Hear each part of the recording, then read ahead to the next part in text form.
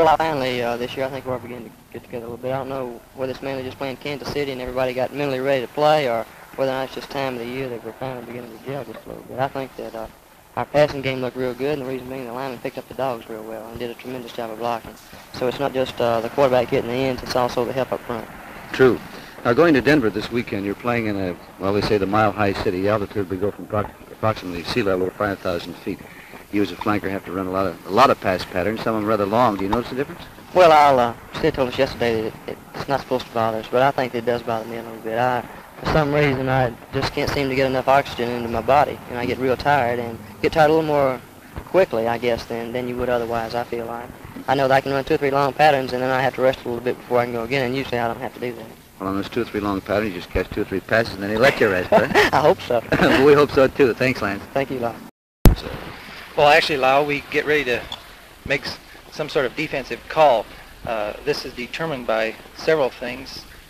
For example, the position you are on the field, the time left in the quarter or the half, the personnel that you have in there, and what the offense is running at that particular time.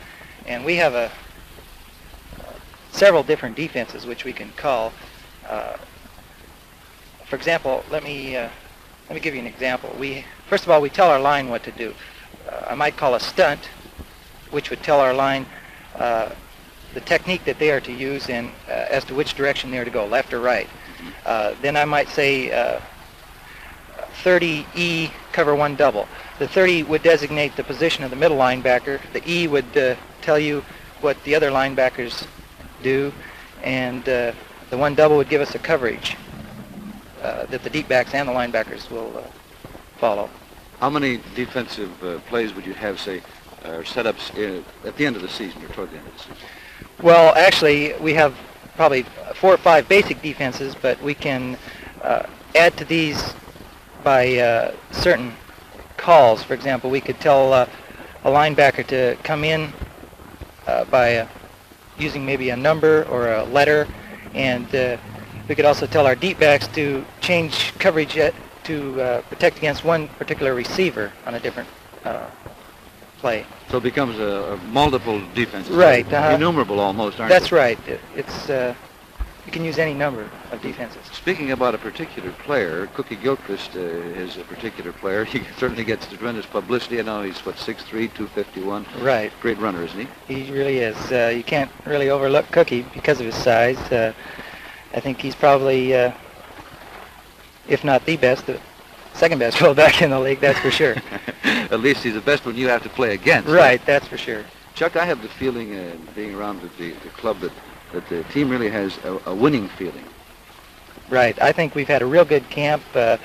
Boys are working together. I think we're much farther along this year at this time than we were last year.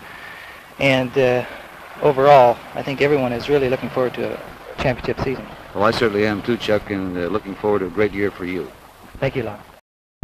Now, out of the 38 players that came to camp with the rookies up here at Escondido, how many football players, college football players in the United States did you, shall we say, cull over before you selected those 38? We started with about 1,800 at the beginning of their senior year and then cut it down to about 250 at the end of spring practice. Then went up to about 300 with new names in the fall, and from that group we picked the ones we drafted and the ones we went after as free agents. Now, those you drafted, were they specific position players, or were you just after football players, period? Well, it's a combination of filling your needs and picking good athletes. We are blessed in the American Football League by picking every 8 players because we only have 8 teams in the league, and we can do a little of both, whereas in a larger league with 14 or 15 teams in the draft, you have to fill specific needs. Percentage-wise, what do you find over the years is the number of rookies who make a team? Our percentage is probably higher than most because Chargers have always taxied good young kids that we feel can develop eventually, just need the extra year. We run about 8 to 10 rookies a year who make some contribution to the ball club. Al, as the talent scout who has, shall we say, gone out and hunted for these players and brought them into camp, what is your personal attachment, your personal feeling toward them? Well, I try and stay unemotional. I am probably the person they'll turn to when they have problems because I'm closer to them. But at the same time, I don't want emotion to color my judgment. And you can get a broken heart worrying about each one of them. And the hardest part of pro football, I think, for everyone, coaches and ball players and talent people, is when you have to send anybody home. Because after football has been the major part of their life for 4 years in high school and 4 years at college, it's tough to be a has-been at age 22. But as I told one recently, it's better to be a has-been than a never was. Thank you very much, Al. Right.